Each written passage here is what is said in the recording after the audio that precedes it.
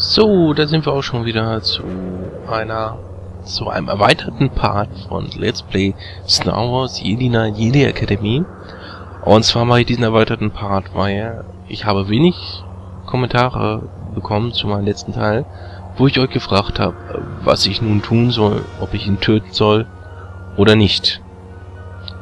Und deswegen gebe ich euch nun die Wahl, klickt hier links, wenn ich ihn nicht töten soll, klickt bitte rechts, wenn ihr wollt, dass ich ihn töten soll. Ja, ganz einfach, klickt links oder rechts.